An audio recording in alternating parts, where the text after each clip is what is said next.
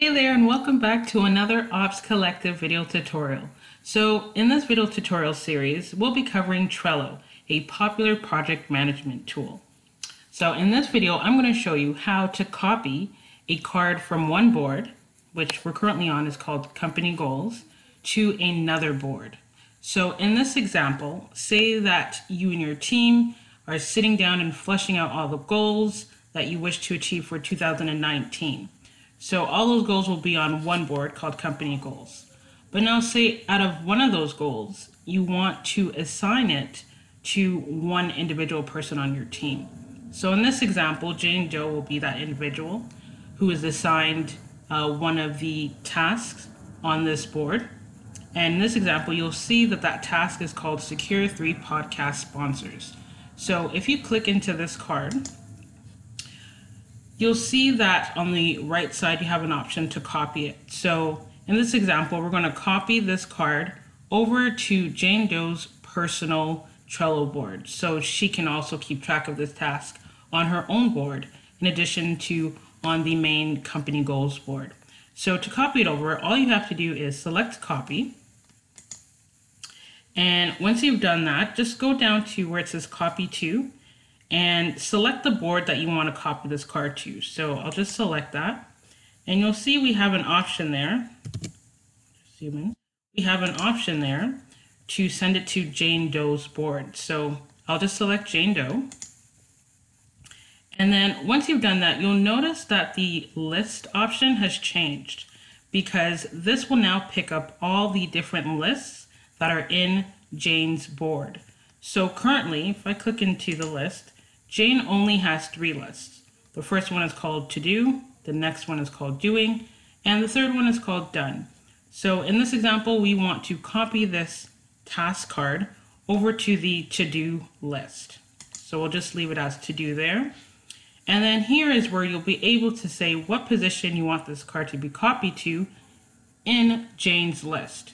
So if you want this card to be the first in Jane's to-do list, all you have to do is select position, select number 1, and then just hit create card.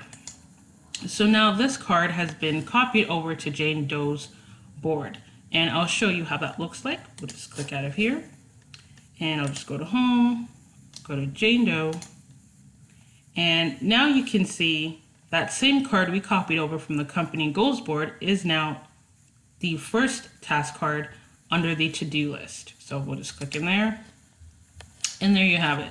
So that's the copied card that came over from the other board. Now here's a really cool thing that you could do with Trello that takes this a bit further. You can also have this card be attached to the one on the Company Goals board, so you know where this task had originally originated from. So in order to do that, I'm just going to come out. We'll go back to the Company Goals board. Okay. And we'll go back to Secure 3 Podcast Sponsors. We'll go back to that card. And now to get the link for this particular card, this distinct card, all you have to do is go to Share, and then select the part where it says link to this card. So all you have to do is copy that long link there, copy. And now I'm just going to go back over to Jane's board. Okay. And so I'm going to open up that same copied card in Jane's board, Secure 3 Podcast Sponsors. And now in the attachment area, you want to select that.